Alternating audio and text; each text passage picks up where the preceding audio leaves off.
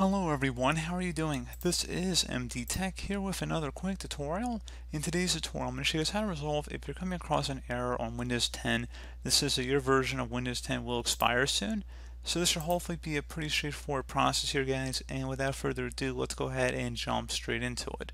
So we're going to start by opening up a web browser. Doesn't matter which one. We're going to open up Chrome for today's tutorial.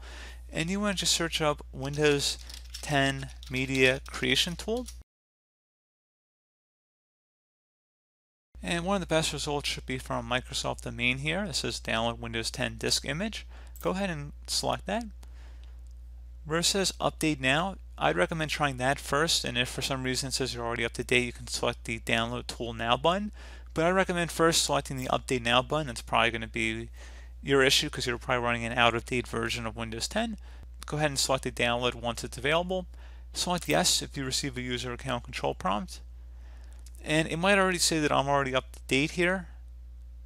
So I'm already up to date, but in your case, it probably will say update to the latest version of Windows 10, and then it'll give you an option to update now in the bottom right corner, and then you just would let it do its thing. There really isn't that much to do. It might ask, what do you want to do? Like the next screen would say that, and then you just would select upgrade this PC now, and then once you're done with that, you just would select next. Getting a few things ready is probably the next page that you would see, and then just let it proceed with the installer. Your computer probably will end up restarting at some point during the process, and that should be about it. So, as always, thank you guys for watching this brief tutorial. Do hope that I was able to help you out, and I do look forward to catching you all in the next tutorial.